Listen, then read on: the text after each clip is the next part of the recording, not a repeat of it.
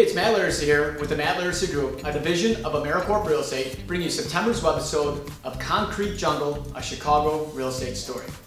We have a lot of big things going on here. We have a new website, themattlaricy.com, and we have a new video, Matt Laricy Group video, which you could Google or YouTube it at any point. It's also in the newsletter if you get our newsletters. Well, this month I want to keep it short and sweet, and what I want to talk to you about is the seasonal effect. The seasonal effect. A lot of people keep asking me about, is there a seasonal effect downtown Chicago?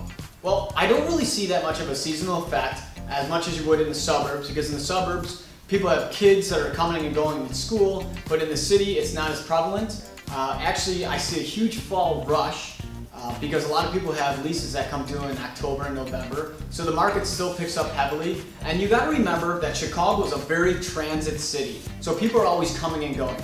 So that seasonal effect is not as big of a factor downtown Chicago as it is in the suburbs. The one thing I can tell you is that you may get a little bit less traffic, but the people who are looking are serious buyers. Well guys, that's all I have for you this month. I'm Matt Laricy with the Matt Laricy Group, a division of AmeriCorp Real Estate, and I look forward to seeing you guys in October. Thanks.